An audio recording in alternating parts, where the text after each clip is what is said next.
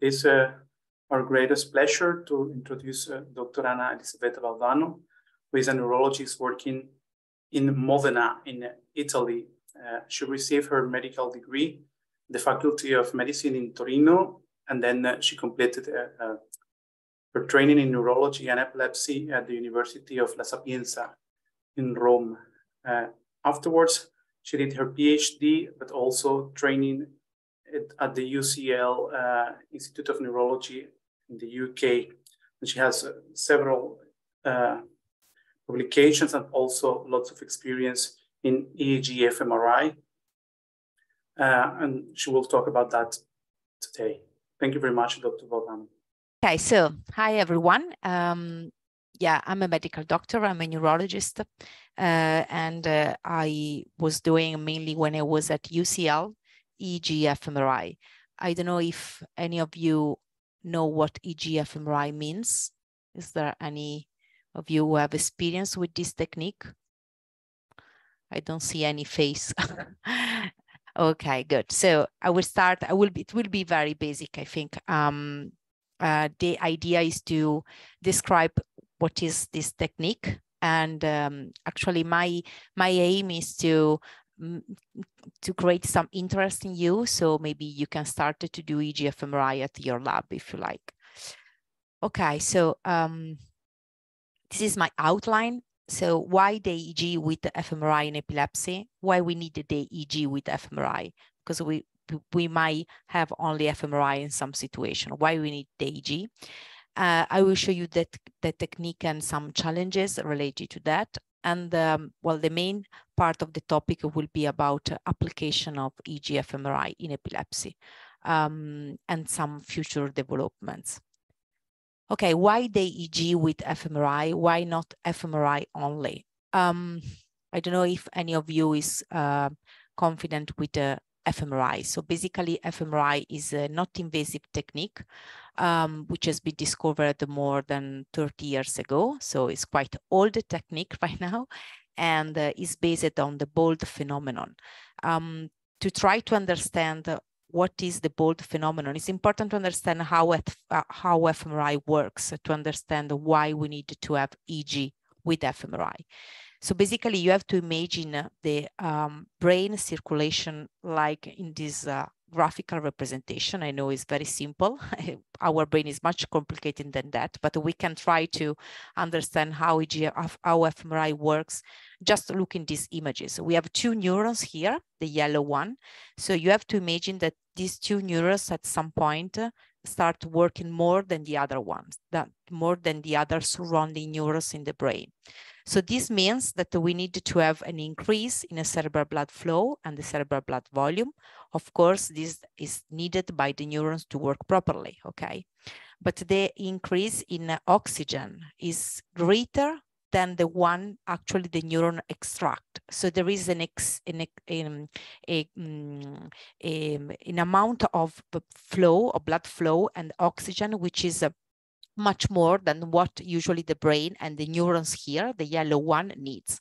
It means that the blood flow in the venous from the cerebral brain area, which is active, will gonna have much more oxygen than the other part of the brain, okay? So this is the basis for the BOLD signal. So basically the BOLD signal is related to change in the ratio between oxyhemoglobin and the oxyhemoglobin in a small part of the brain.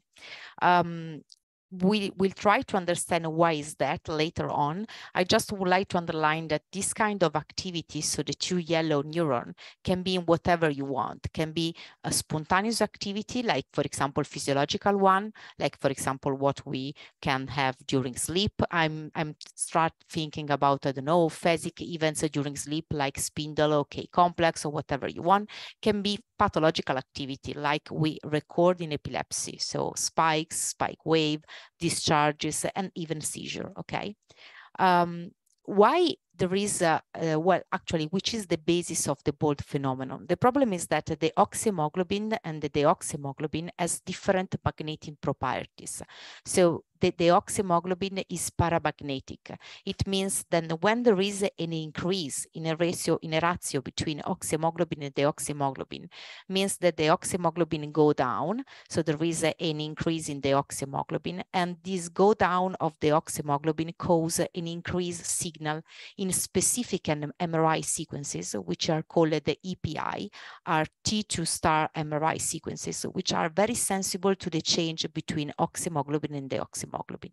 So the basis to have the bold increase is basically this one. So a decrease in the oxyhemoglobin of a specific brain regions, okay? So the relationship between the neuronal activity and the bold signal is translated in this curve, which is called the hemodynamic response function. So what's happened? Imagine to have a external stimuli you apply to a subject. Like, for example, imagine you have a subject inside the MRI scan and you ask him to move his finger, okay, right finger. And this stimuli in the brain means that there are some neurons that are more active compared to the surrounding one. This means that there are going to be more increase in cerebral blood flow, cerebral blood volume, and thus there will going to be an increase in the ratio between oxyhemoglobin and deoxyhemoglobin. So after the stimuli, the bold signals start to increase, so you can detect it with fMRI about 1 second after the stimulus onset, okay? And it will gonna reach the peak of this increase after 4 to 6 seconds after the stimulus onset, and then it will reach again the baseline after 30 seconds. So if we see this shape, that is one we can measure using fMRI, we can have just one important impression. So the bold signal is very slow compared to what happened in the brain is very slow, because we have a peak about 4 to 6 seconds, which is quite a long time for the brain, okay? So this is just one thing we have to keep in mind when we talk about fMRI. The first one is that fMRI is a technique that measures indirectly the neuronal activity, and is a technique which is very slow. So the temporal resolution is very slow. This is why we need, okay, and in this slide, this is a very old but a very interesting paper by Logothetis, who tried to study the exact meaning of the bold signal in the brain. He used intracranial recording from the visual cortex of animal model, and he recorded the bold signal, but even the local field potential and the multi-unit activity directly from the brain. And what we can see here is that the bold signal is the pink one, correspond not only to the input, which is here the local field potential, but especially to the processing of the incoming stimuli by the neuronal circuitry, which include not only excitatory neurons, but even inhibitory neurons. So once again, the bold signal is low, and the bold signal is not a direct measure of neuronal activity, but an indirect measure of neuronal activity, which correspond to the processing of the stimuli by a neuronal circuitry. So not just one neuron, but different neurons, which can be excitatory and inhibitory, okay? So now we have a technique which is able to measure neuronal activity, but again, this technique has a very low temporal resolution. How we can improve the temporal resolution with of fMRI? We can improve the temporal resolution with fMRI if we use fMRI simultaneously to the EEG, okay? Because the EEG, I'm talking about scalp EEG, is a technique, of course, you know it very well, I guess, we have a high temporal resolution, it's not invasive, it's cheap, while fMRI, as I told you before, has a high spatial resolution, it's not invasive again, but the temporal resolution is very slow. So if we combine these two techniques together, we might have a technique with a high spatial and temporal resolution, and which is the aim to use this technique, is to map indirectly, again, the neuronal activity of the brain. This neuronal activity can be spontaneous, like the one we record in epilepsy, but can be even evoked by, for example, a task you ask to patients to do inside the scanner. Okay, this is the EEG fMRI. So EEG fMRI basically is a simultaneously recording of EEG during the fMRI acquisition.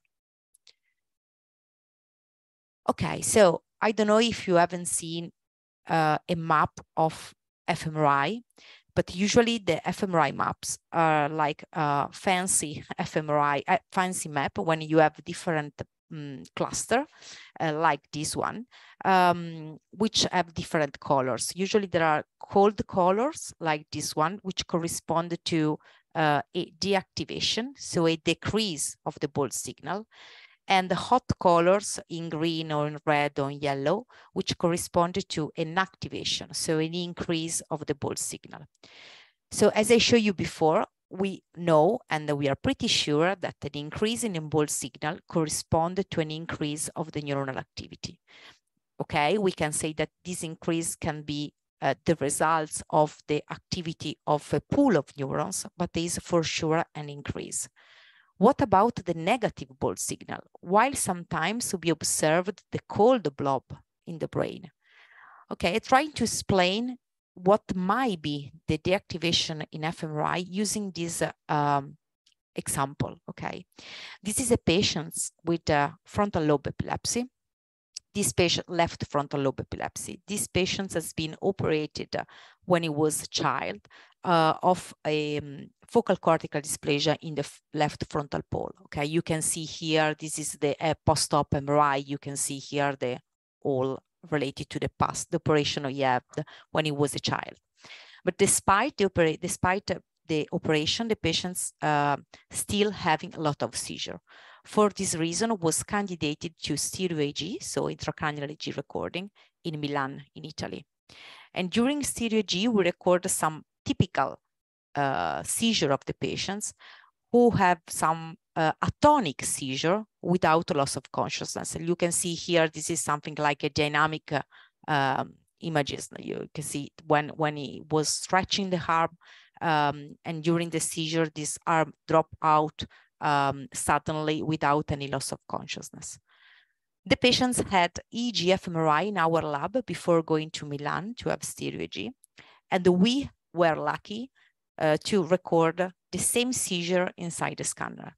Okay, of course, we don't have the clinical manifestation of the seizure because the patient was inside the scanner. We were not able to test him, but the EEG was identical compared to the one we record outside the scanner and during stereo EEG.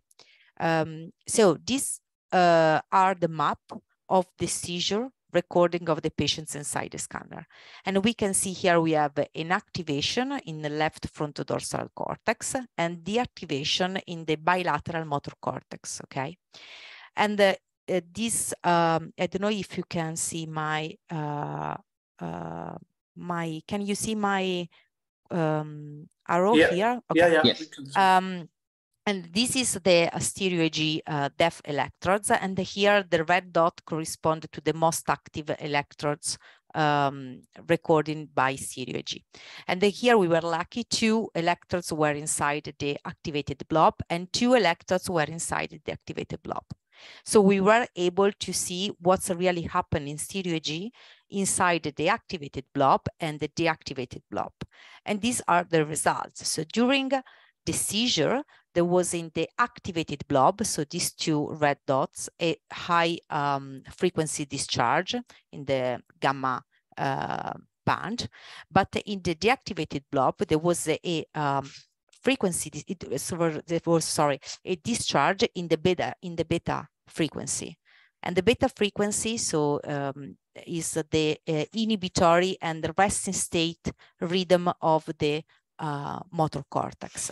So what I would like to say here, I would like to say that the deactivation blob have a meaning For example, in these patients, probably the deactivation were something related to the seizure semiology. Remember, he has some atonic seizure, some inhibitory activity of the motor cortex. So this kind of example tell us a couple of things. The first one is that deactivation has a meaning. So we have to take care of the deactivated blob. And the second one is that the EEG fMRI map is very specific of the individual we are studying, because in this case is typical, so it's specific of this kind of the patient's epilepsy. Okay, so we understood, I hope, what is EEG fMRI, what means activation and deactivation. And now let's go to the technique and challenges. Usually EEG fMRI is used most of the time for epilepsy. There are people who are using EEG fMRI even for sleep studies. In cognitive science is usually less used compared to fMRI only. When we are talking about EEG fMRI, and we need the EEG fMRI when usually we need to study very subtle phenomena on EEG and the phasic event and event we don't know when they can appear, of course. And this is the epilepsy patients is paradigmatic in this sense. So usually the design we are using when we are applying, when we are doing an EEG fMRI study is called the event-related design, which means that we don't know when the event of interest appear. For this reason, we need EEG. And here, this is for an example of EEG recorded inside the scanner. And these are some spikes you can see here with the red arrow. And basically what we do is to mark manually the event on the EEG and then create a sort of time course, which will be convolved with the hemodynamic response function to have and to inform the fMRI data. There are a few situations where you can use a block design, which is something like this one. A block design is a situation when you instead of marking the events manually, you created some standard block of duration when you have a block of activation and the block followed by a block of baseline. In epilepsy, this kind of design can be used only when you have a reflex epilepsy, for example. This is a patient with eyelid myoclonia with absences. I don't know if you know this kind of syndrome. Is a generalized epilepsy with pathological activity like this one, which is spike a wave discharge evocated by eye closed. In this case, you can use a block design because you can ask the patients to open the eyes and close the eyes at specific timing, and you don't, paradoxically, you might not need to have EEG because you trust to the fact that every time he closes the eyes, he has the pathological activity on EEG. I mean, this is not really correct because in my opinion, in epilepsy, you need to have EEG for every kind of study you want to do.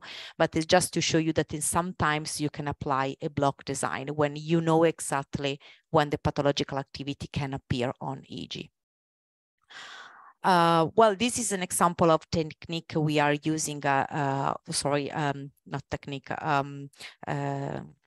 instrument, sorry, we are using in Modena. Well, basically, the most important things you need is a cap, EEG cap. This is an old EEG cap with 19 channels. Actually, Modena, we are using a 64 channels EEG cap, and our specific cap, which are compatible with the MRI scanner. So you cannot go inside the scanner with the routine EEG cap. Otherwise, I think the radiologist will gonna kill you because you're gonna to crash the scanner. But I mean, you need a specific MRI scanner with these electrodes compatible with the MRI. So the patients go inside the scanner with this cup. Then there is something, other equipment to link to connect the cup with the laptop to record the EEG, which is outside the scanner, of course. EEG fMRI is a technique which can be used to any kind of patients, even in children. Usually in children or even in adults, it's up to you. You can use some more, you need to be more, to take care more to the motion of the head, because children can move more than adults inside the scanner. And you can use this kind of pillow, which is our vacuum pillow, which fix the head inside the scanner and and does not allow the movements on the lateral plane. In my experience, I used to scan children, usually older than 5 years old, and I haven't any problem with them. Sometimes they works better than adults, I have to say, and I did not use this kind of pillow. We use different pillow which are much more flexible than this one, which is okay, very useful to keep the head fixed, but can be not very comfortable for the patients inside the scanner. This paper has been published by the UCL group, particularly by the group who works with EEG fMRI in children, just to show you that the problem of the movements is a big problem, can be a big problem in children. Here, for example, this is this histogram show you the difference in the movements. So the frame-wise displacement in millimeter represented the millimeter difference between one fMRI imaging and the following one. And as you can see here, this kind of displacement is much more higher, significantly much more higher. It means that it is much more movements as longer as you have the fMRI session. The fMRI session can be longer. I mean, the duration of the fMRI session is absolutely up to you, depend on the clinical questions. Usually we do some short run and we repeat this run different times, depending on the patients, depending on the clinical question. But as you can see here, I mean, the movement problem is something you have to take care in children, and even I will gonna say in adult. Most of the problem related to acquiring the EEG together with the fMRI are artifacts that fMRI can cause on EEG, and more importantly that MRI can cause on EEG. So these, for example, are artifacts on MRI images that can be caused by the electrodes. These kind of artifacts are quite very easy to be removed, because you can see here, this is a T1 acquisition, and you can see this all here, which correspond to the electrodes of the EEG cup you put on the patient's head. This is easy to be removed because it's just sufficient that you do a bat, so you remove the scalp from the MRI images. Much more complicated and much more tricky are the artifacts from the MRI on EEG. This is a paper recently published by the group of Jean Gottman in Montreal, and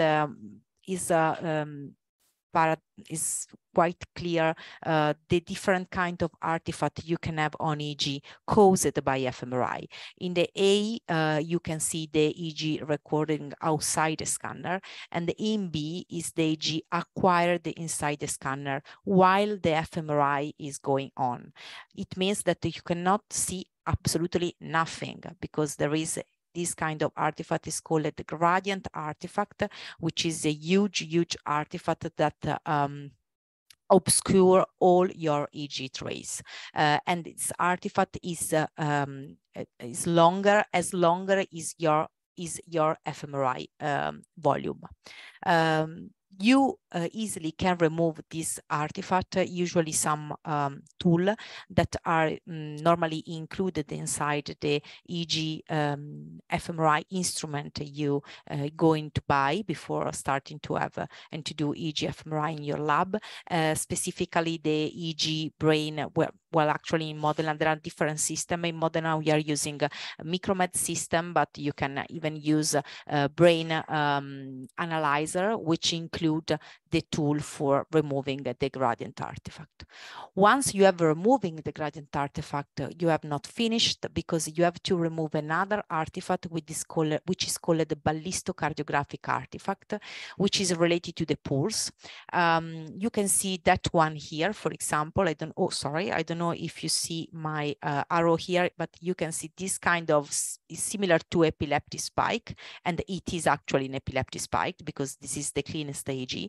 But look at this one, for example. This one is very similar to that one, but is probably is linked to the ECG trace, and is basically something that you can see here, very rhythmic, and is related to the pulse. So you have to remove this kind of artifact, otherwise it's difficult to understand the real spikes compared to the artifact one. Again, we are lucky because the system for acquiring EEG inside fMRI has this kind of tool to be used for removing this kind of artifact.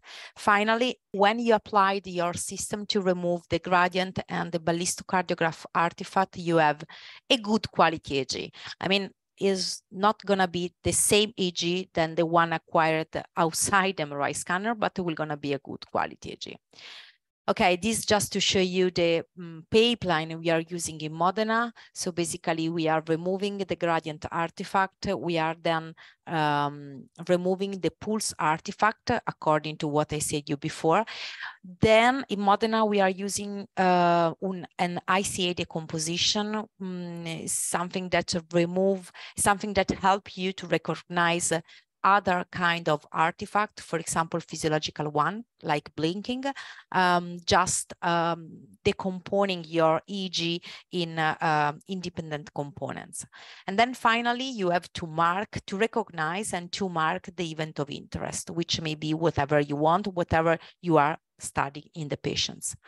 Once you have marked your events, like I showed you before, you have a regressor. Again, the events can have a duration. For example, imagine to have a spike and wave discharge. You have to mark the onset and the duration of the spike wave discharge, not only the onset.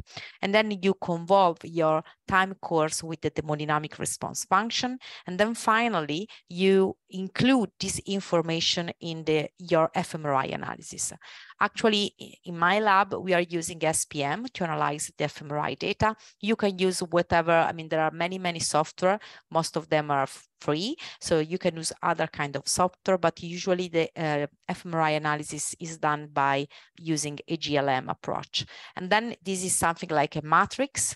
You end it with the matrix, and this matrix contains some information which include your effect of interest, like the spikes, for example, this one. You might have different effect of interest and include your movement, so the effect of no interest. This is actually some innovative approach to analyze the fMRI data, basically using a different approach to analyze the EEG data. The classical approach is to mark the event on the spike. You can, but we all know, I mean, when we talk about spike in epilepsy, we all know that spike is not just a transient event, but you can have different hemodynamic change related to the onset of the spikes compared to the middle ascending part of the spikes compared to the peak of the spikes, or return to the baseline. And actually in this work by the Graham Jackson group, they demonstrated that using the fMRI, you can even mark the different part of the spikes. For example, you have two times here. Time 1 is the middle descending part of the spikes, and time 2 is the peak of this following slow wave. receive. And you will gonna have something like a dynamic fMRI maps, okay? Which is very important when you really want to understand where the spikes come from. And in this example, which is limited to 17 patients, they compare the results of the fMRI map according to this method, compared to the classical method, so the one I showed you before, and to the results of electrical source imaging. Well, actually, you can even improve your EEG fMRI approach by acquiring a video tape of the patients inside the scanner. Of course, you need the video camera. We have in Modena a small video camera. We are able to put in the scanner, in the bore. Of course, it's compatible with the MRI, and we can actually record the face of the patients during the MRI scanner. And this is important for two reasons. The first one is for safety, of course, of the patients, especially when we are talking about epileptic patients. The second one is for research purpose. In this paper, for example, we try to understand the bold changes related to physiological movements, because you can tell to the patients, please stay, don't move, please stay with eye closed during the fMRI, but he will always have some physiological movements, which can be blinking, which can be swallowing, which can be, I don't know, slight movements of the head, okay? And if you take care of these movements in your fMRI analysis, your fMRI analysis will going to be improved. And we demonstrate in this study, for example, then the GLM3 is the GLM when we include the physiological movements as effect of no interest in our SPM analysis. And we demonstrated that the blob of activation were increased not only in significance, but even blob that were not seen before, where we were able to detect them using this approach. Okay, to be concrete, this exam is a long exam. It takes about 90 minutes for each patient, because we need about 30 minutes to set up the EEG outside the scanner, to check the impedance and so on. We usually have, as I told you before, different sessions of fMRI acquisition. In Modena, we use 2 sessions of fMRI acquisition, and the duration of this session depends on your TR. In the very old fMRI, EEG fMRI study, the TR was about 3 seconds. So we usually have 2 to 4 sessions of 10 minutes each, which is quite a long time. Actually, the TR is much, much more short. In Modena, we use a TR of 1.5 seconds, but there are even TR of 1.2 or even less. And of course, the duration of the session is less long. But you have to be aware that you need to acquire even some structural MRI, and usually at least you need a T1 three-dimensional MRI to be acquired. Then after the acquisition, you need to analyze the data, which again takes some time. We cannot calculate this time in advance because depend on the EEG quality, depend on the activity on the EEG of the patients, and then you have to analyze all the stuff, including the fMRI analysis.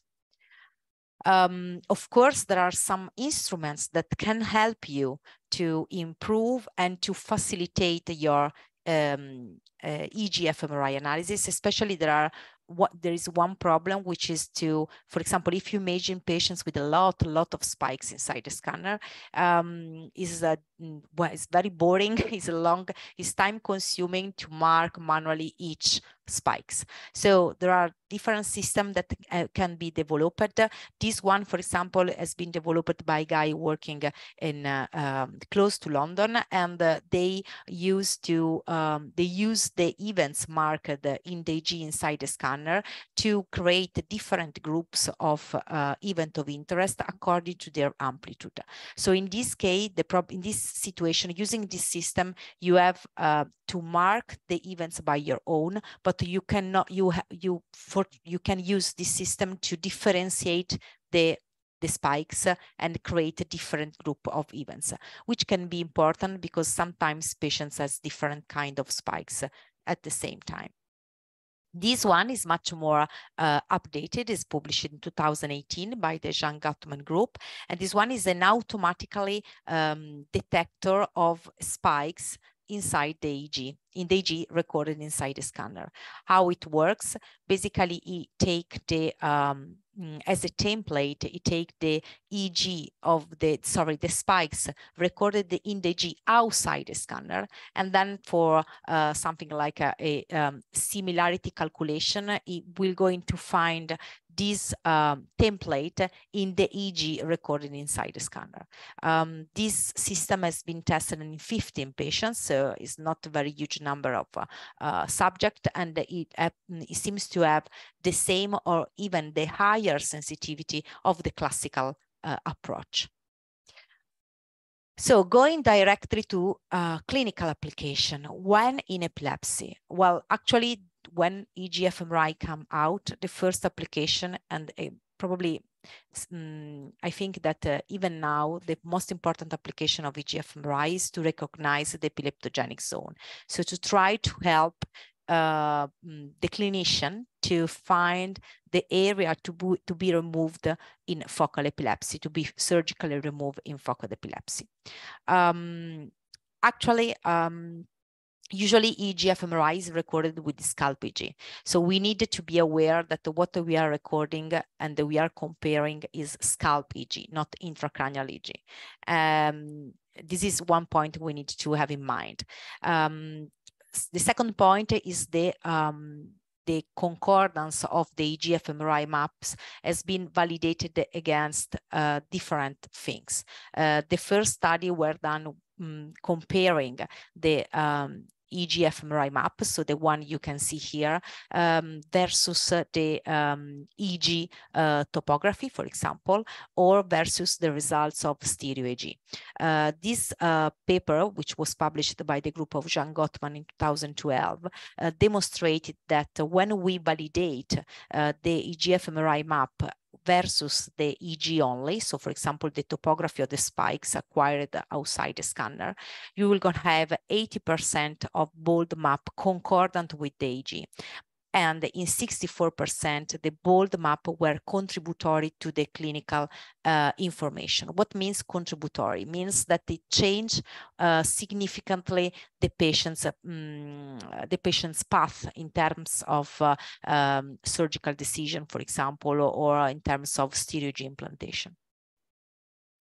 More recently, the EEG fMRI maps has been compared with the results of stereo EEG. Again, remember, we are talking about spikes, so we are talking about irritative zone, okay, which is not definitely the same things of seizure onset zone. But with these things in mind, we can compare the results of the fMRI map with the seizure onset zone recorded by scalp EEG.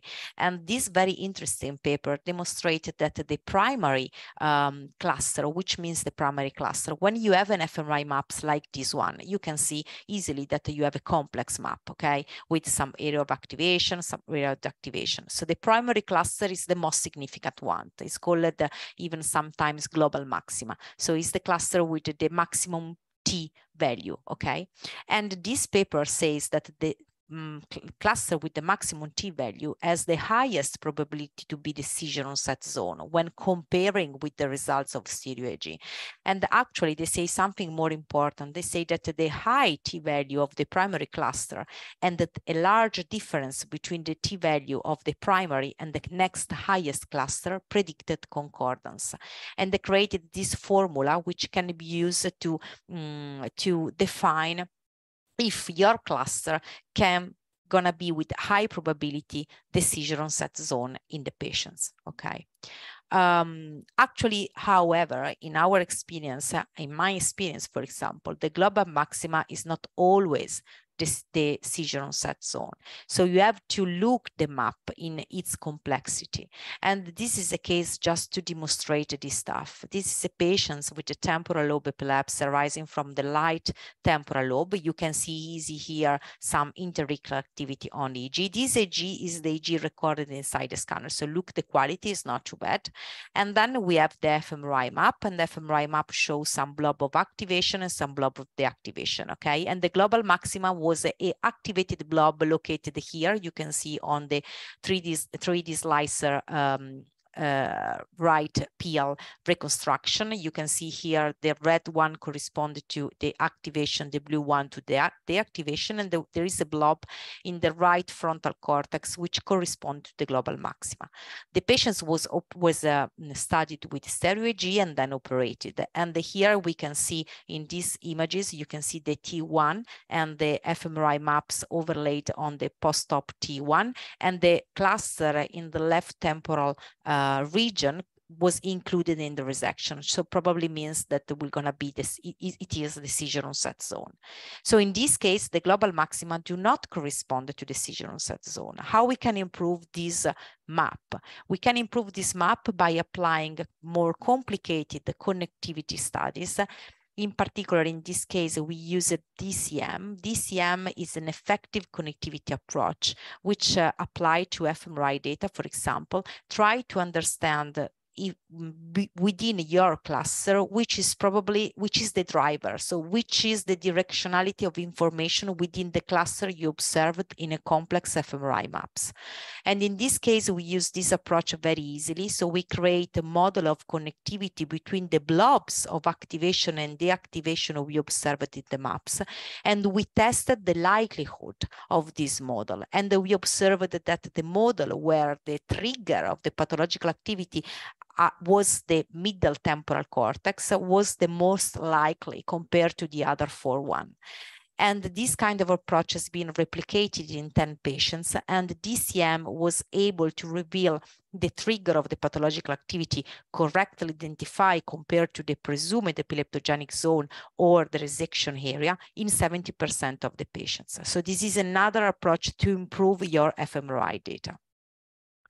So how is the real impact of EEG fMRI in the presurgical evaluation patients? Well, actually it's not very high, unfortunately. It's not 100%, I will gonna say.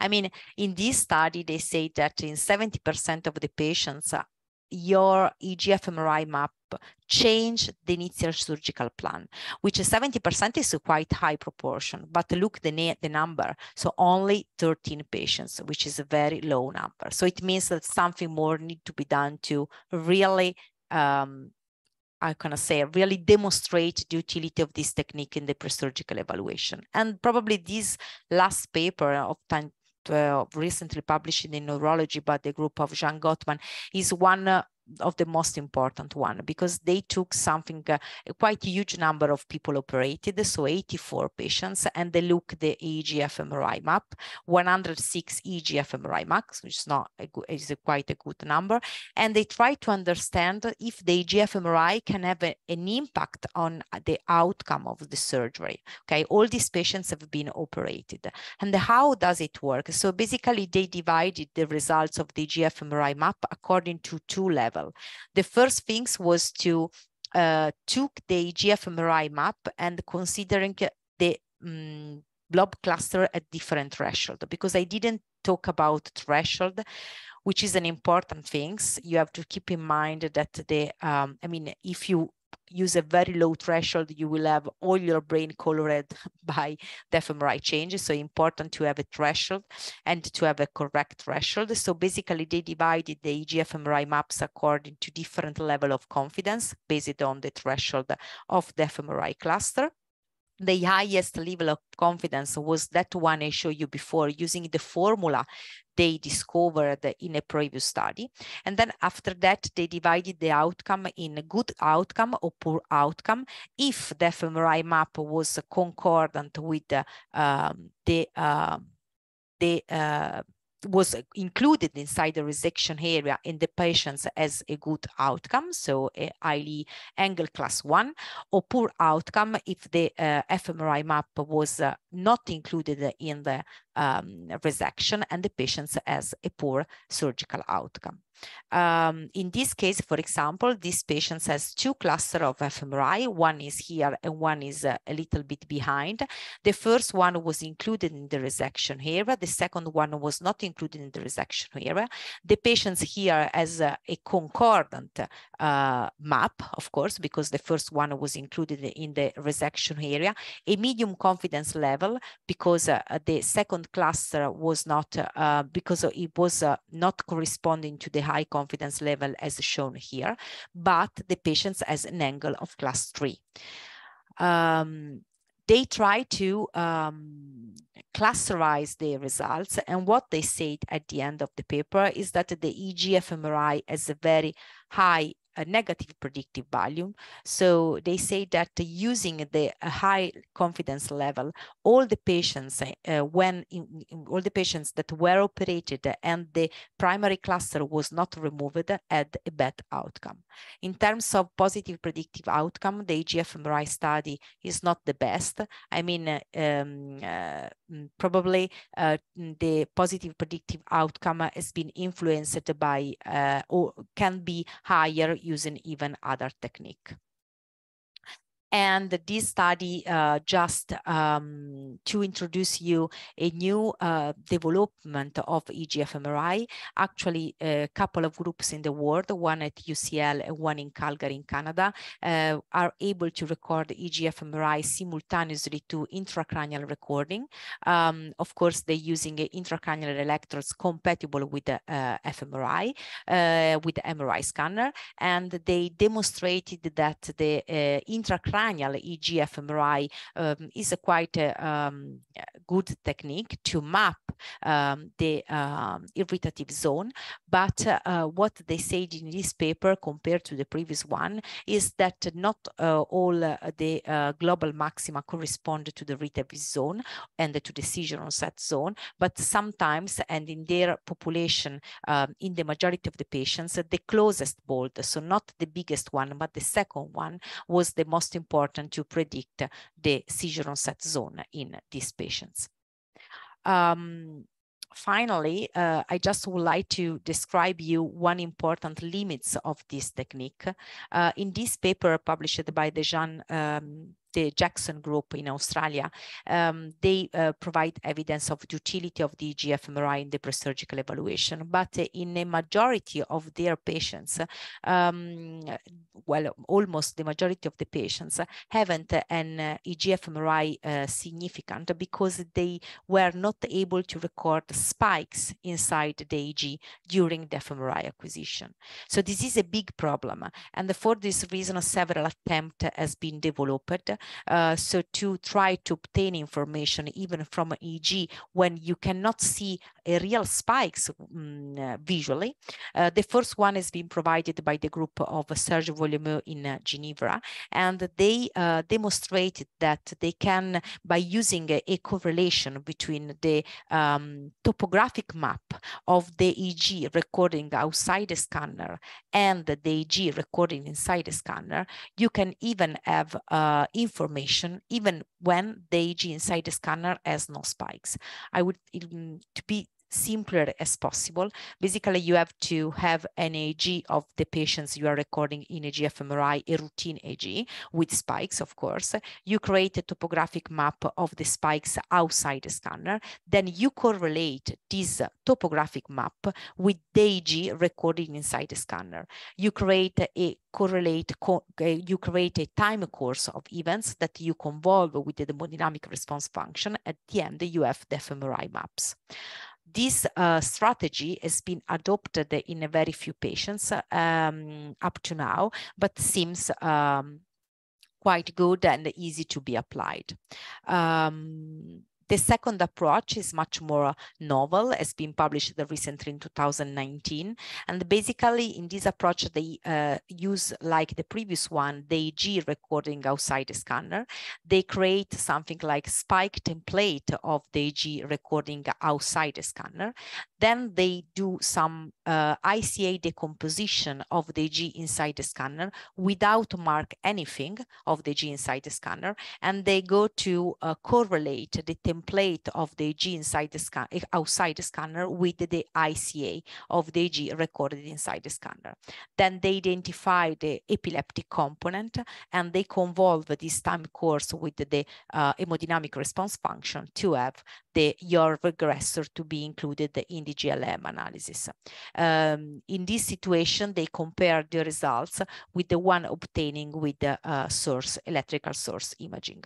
This approach has been applied in 14 patients with different kind of epilepsy with quite confident, with quite good results, but more study needed to be done to replicate this data. And finally, what I would like to show you is that, well, I mean, as I told you, EEG fMRI is a quite good technique, but there's some limitation and some problems. Probably to obtain the greatest number of information at individual patients, you have to combine different technique. And in this study, for example, they try to understand between a PET, EEG fMRI, high density EEG, and MEG, which is the most informative to have the localization of the seizure onset zone. And they demonstrated that in complicated patients, the EEG fMRI has the higher specificity, while PET, MEG, and high density EEG, the higher sensitivity. But the best will be reached when more than one technique has been combined together. So just a couple of words about the other two the other two application of EEG fMRI in epilepsy. The first one is investigate the cognitive effect of interictal spikes in patients with epilepsy. I just saw you an example of what I'm meaning, but there are many papers on that. Most of the patients, the paper in this sense has been produced in patients with self-limited epilepsy, like patients with selects. In these patients, for example, we were interested to study the EEG fMRI correlates of spikes acquired in patients with focal childhood epilepsy, and to correlate the fMRI maps with the cognitive profile of these patients. Particularly in this paper, we were interested to understand if the frequency of the spikes in these patients has an impact on the cognitive profile. And we observed that the frequency of the spikes, but not the spikes itself. So the number of spikes for time being has a positive correlation with the duration of epilepsy and the negative correlation with the age at EEG fMRI at the language processing stream, which we know can be impaired in these patients, in this kind of patients. The third and last application of EEG fMRI is to identify the epileptogenic network in generalized epilepsy. I will gonna say that at the beginning of the EEG fMRI era, this was one of the most interesting field of application of EEG fMRI, because the results were very consistent across study. So during EEG fMRI, during spike and wave discharge, the EEG fMRI was able to reveal the deactivation of the default boot network and activation of the subcortical structure like the thalamy. You can use EEG fMRI even to study a very rare epileptic condition like eye closure sensitivity. This is an example I showed you before. So we adopted a block design to demonstrate that the epileptic network, the brain area activated by eye closure in patients with eye closure sensitivity compared to healthy control and patients with different kind of epilepsy. And finally, and this can be the last slide I would like to show you, finally, one possible new application of EEG fMRI is the correlation of the bold signal with the physiological or pathological rhythms. And what to me is much more interesting is to correlate the bold change with the physiological rhythm. And I will try to show you just one example of one study we perform by correlating the bold change with the alpha rhythm.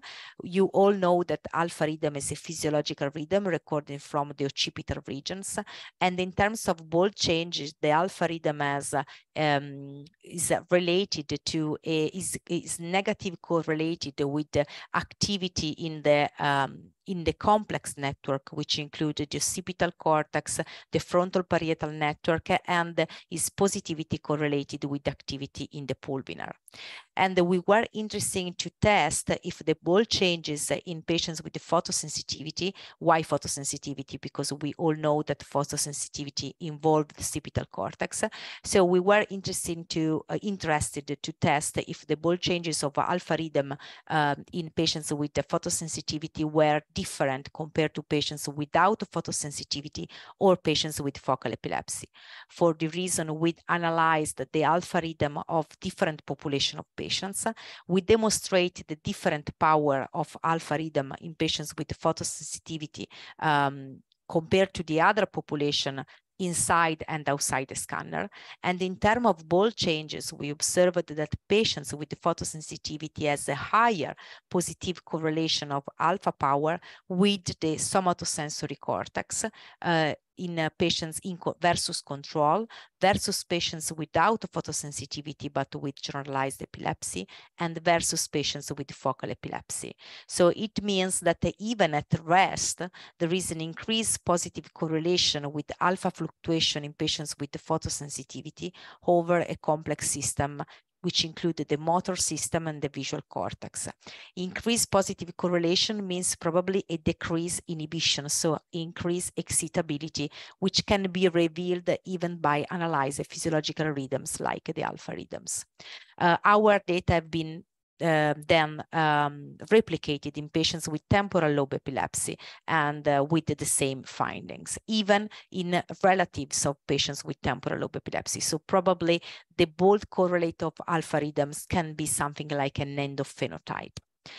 So take-home messages. I hope I gave you some information and yeah, I know a lot of probably a possible application of EEG fMRI in epilepsy.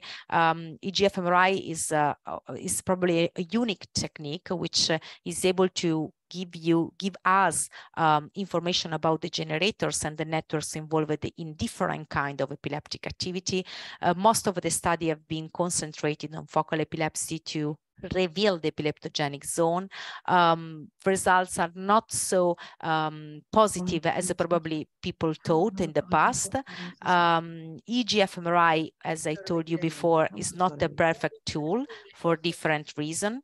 And most of the reasons related to the complexity of the EEG fMRI itself and the complexity of the analysis. And finally, prospective larger study are needed to further validate this technique in epilepsy. So thank you very much for your attention. And thank you very much for your presentation. I think we have time for some questions. I don't know if somebody would like to start. Yes, I have a question. Can I go on? So thank you so much, Dr. Vaudano, for your excellent lecture. So I just have a question about the bolt activation. So in all the papers I have reviewed about the technique, they look for positive activations and negative activations. So I just have the question, if have you ever seen a case in which the negative bolt signal, it is coupled or time locked with the spike maxima or submaxima? So if I understood correctly the question, you are asking if the negative bolt signal can be the global maxima? Yes. Yeah, definitely it's happened. And also it happens, well, it happens quite often. I don't know if you, I mean, in some papers say that they don't consider the deactivation in the fold mode network. And sometimes the global maxima can be found in one of the area of the fold mode network. So basically they don't consider this area and then move to the second cluster in order of statistical significance. Yes, definitely it can happen. It can happen even outside the fold mode network. And I have to say more, if you change the timing of the hemodynamic response function, so basically if you change the time to peak, if you play a little bit with the hemodynamic response function timing, you can have area that appear as deactivate. You can have a you might have a deactivated area using the canonical hemodynamic response function, which become activated if you use another time of hemodynamic response function. So my suggestion is to look the map at all, so even the deactivated blobs. And the other suggestion is to to not use straightforward hemodynamic response function. You can play with them a different way. For example, the Jean Gottman group use different shape of hemodynamic response function with different peak, and they use this kind of approach for all their study. I used to use a different approach, which is hemodynamic response function plus temporal derivatives and dispersion derivatives, so something like a derivate of the hemodynamic response function. This helps you a little bit, because there is no answer to your definitive answer, a little bit to try to cover the variability of hemodynamic response function, which can affect your results. Thank you so much. No problem. Thank you very much, Dr. Vaudano, for this interesting review of this, for me, a new technique. I have two questions, actually. The first one is the matter of the resources. Do you have a special MRI scan only for this kind of purpose, or in your hospital you use the MRI which is used for another images? Because as I can see, this is a time-consuming procedure, and it should be available most of the time for the patients which are actually planned to perform EEG fMRI. So do you have a special MRI only for this purpose, or you use the common one? Where we're using the common one, but we are lucky. We are using a 3 Tesla, which is used for clinical purposes in the morning, and 2 days in each week is using for research purposes. And during these 2 days, Monday and Wednesday, you can do experiment. You don't have the radiologist.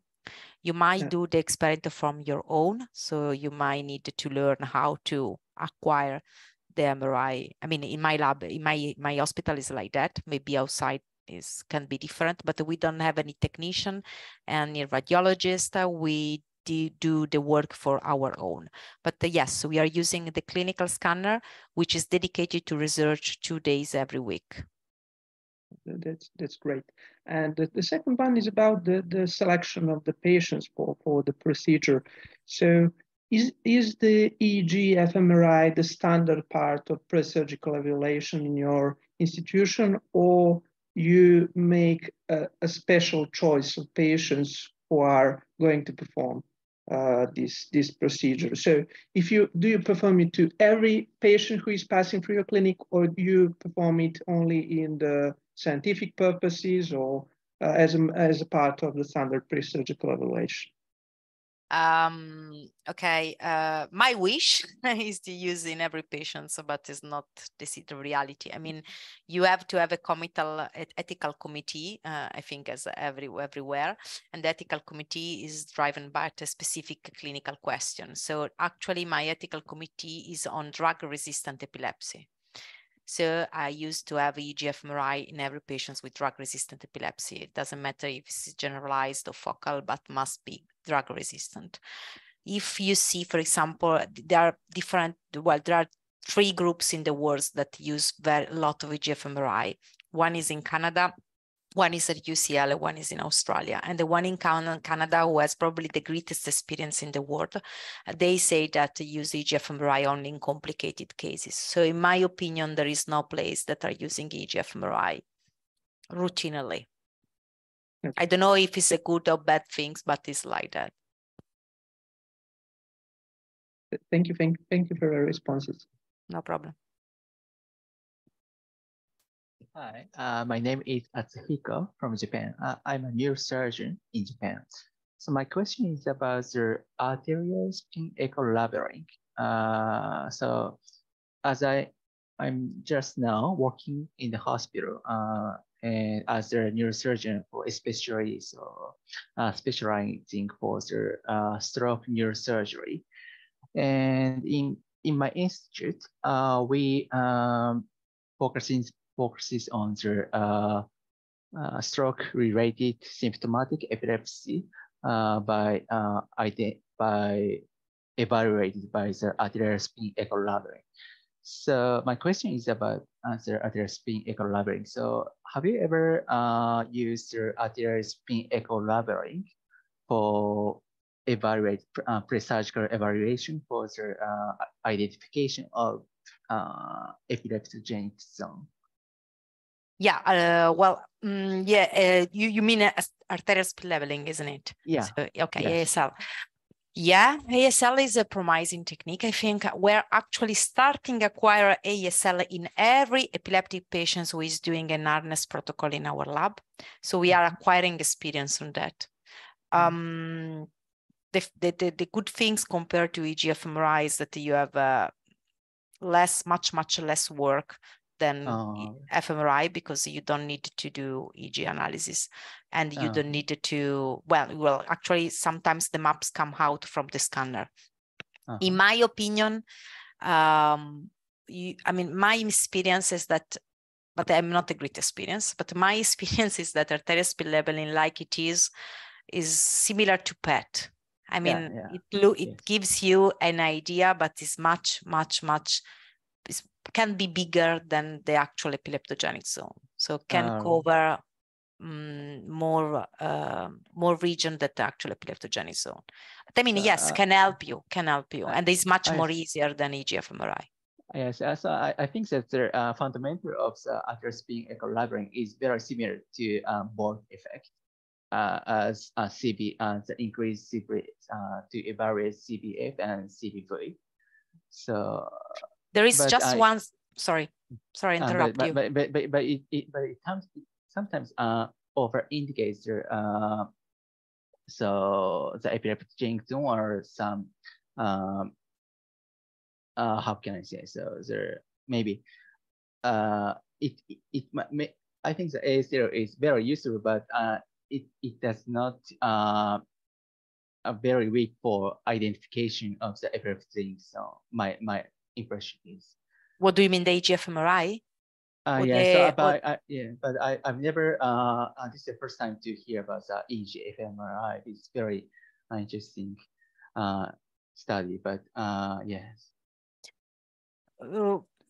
What I can say that there is a paper published by the UCL group a few years ago, 2008, I guess. They probably is the last one I know. Maybe there are different, but I don't know.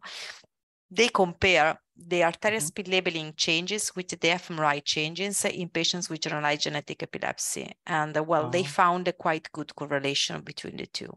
So maybe you're right. Maybe you're right. I mean, I'm not so good experience in arterial speed labeling I mean, it's just an impression. I'm starting to do it right now in Modena. So thank you very much. No problem.